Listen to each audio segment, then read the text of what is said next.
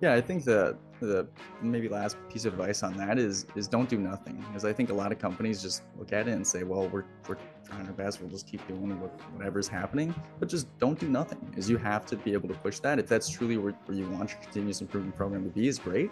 Is you've got to do something. And sometimes even if it's a kind of a crappy job or it's not the greatest thing, it's better than doing nothing. So that's probably my last little tidbit that I'll leave them with.